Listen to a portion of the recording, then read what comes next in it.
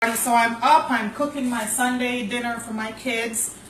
We are about to make some fried rice. I got all my meats, my vegetables, and I bought this rice. This is Iberia rice, Iberia jasmine rice. It's sold at most Caribbean outlets. So as I'm cooking the rice in my rice cooker, usually it takes about 15 minutes and my rice is perfectly cooked.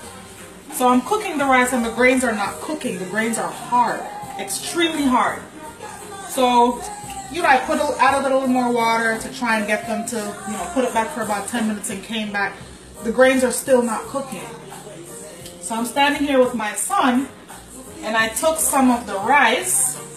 As I'm doing this to the rice, it's literally sticking to my hands, It balls up very easily and it's sticking.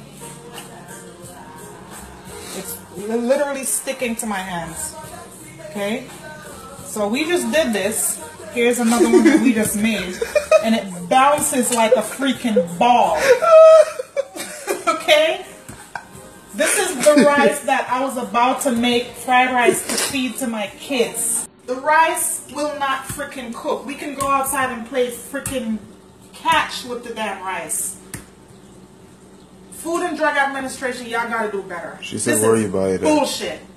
This is bullshit. The fact that I'm cooking to feed my kids and it's this plastic shit that the Food and Drug Administration is allowing to end up on the shelves of our supermarkets. So we're literally paying to freaking kill ourselves. This is bullshit. Y'all gotta do better.